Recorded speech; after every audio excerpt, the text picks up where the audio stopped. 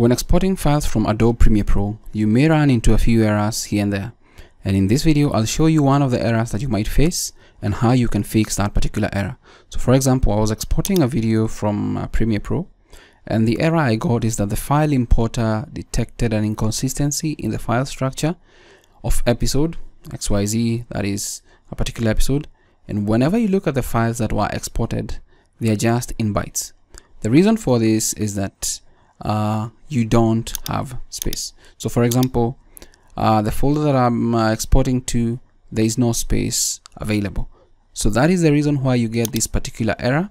And the way to fix that is just to ensure that the drive that you're exporting to has space, or you change to another drive where you'll have space for that, or actually where the temporary files are saved are in a different folder, that is Premiere Pro files. So what you do is just fix that particular issue by getting yourself some more extra space. Let me show you how you do that. I've moved a couple of files from this particular C compartment into the D compartment. Now let's try and export our video file and see if you're going to run into the error that I just displayed a few minutes ago.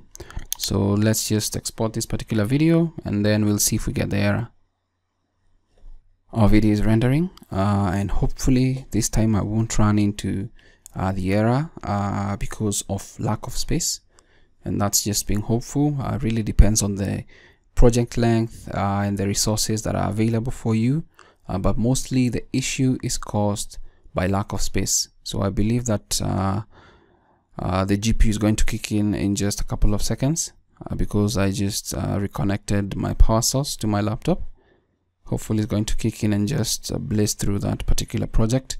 But depending on the assets that you have within a particular section, then this may also influence what is going on if you have some animations and all that. But since the GPU has kicked in, it's blazing through that project, and hopefully we won't get an issue with the error that I displayed because we fixed the space issue.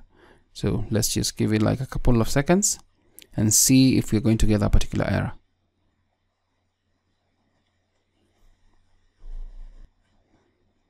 It's almost done.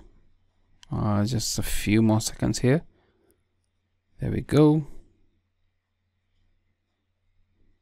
Just a few more seconds and it's done. So there we go.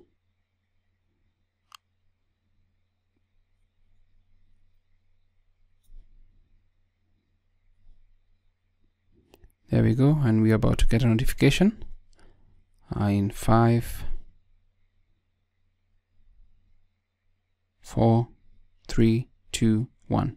It's done. Video was exported successfully, so you'll get this particular notification. And if we look at this PC, we still have space available. Just make sure that you have ample space before you begin exporting your project.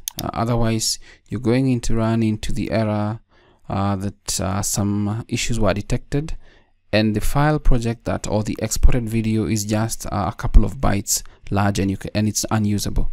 So that's how you fix that particular error. I hope this video is going to be of value to someone. Thank you for watching. My name is David.